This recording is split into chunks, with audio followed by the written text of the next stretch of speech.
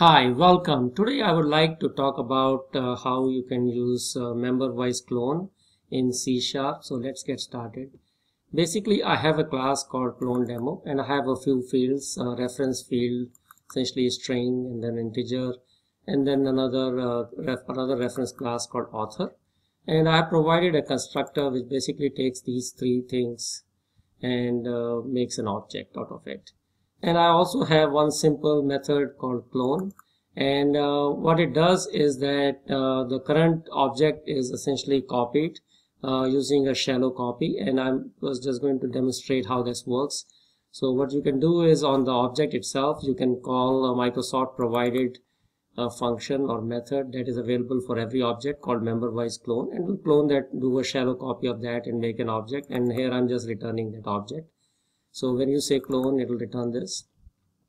And I have a simple function equal, which basically takes the object of similar types, and if there is some field that is not equal, it just kind of prints it out. And the other function, other class we have is just the author, a reference class, and it's pretty similar. It has a string of authors and a list of string of books, and it has a simple method equal, which goes through and checks to see whether the object that is being supplied is equal to it or not. So let's look at the code where it is invoked. It's invoked when I hit the button. So I'm going to have a previous run, so I'm going to clear it. So here I made an author object, and that I can give it to the object first to get the first object, clone demo, for calling the constructor. And then I get a second object, which is basically the clone of this one. So that's the demonstrated use of clone. And then I go in and change the first object's name to be Yogesh instead of Gaur. And I change the first book that is there to be Tarzan. And you can see the two books I had was Art of Programming and Mystery in Austin. And then I just print the object first and the object second. And the way it prints it prints all the fields, and it tells you what field it is printing, and you can kind of visibly tell whether something is changed or not. So if I just run it, what you can see is the first object, the name has changed to Yogesh, which we expected, and this on the second one is still the original one, the Gaur, and 100 and 100 Gaur. But the mystery, this object is actually was just referring to only one object because it's a shallow copy. So it has changed to Tarzan in both, and it tells you here that name is not equal. So you can see that that's not what we wanted. We wanted in this case to be able to, I mean, it's good that the strings, even though they are reference object, the MemberwiseClone works fine, but we didn't want to have to effect the change here for the book. So the easiest way to make this simple change is, what you can do is,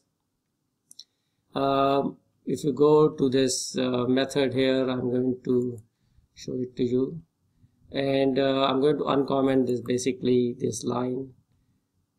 And once I uncomment it, what it is going to do is, in the object, the info object, which was this one, the info object, and I'm going to invoke the clone on it.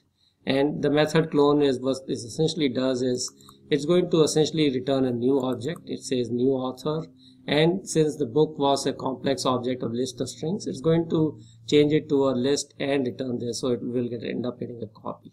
So let me just run this and see if we get the desired behavior. Okay, so I have the program running, so let's see what happens if I click on the button. Let me just start it again. So here you can see that the book is Tarzan in one case, Mystery in Austin, and it is Art of Programming, the original one, and that's what we end up getting. Book and index 0 is not equal. So basically the method is that you can use MemberwiseClone to do a shallow copy, and if you have other reference the complex objects, what you want to do is make a copy of them in the traditional way in the cloning, and that should work for you. So thank you for watching this short screencast. If you want to watch this and other videos, you can also go to my website, gaursociates.com, and you have a great day.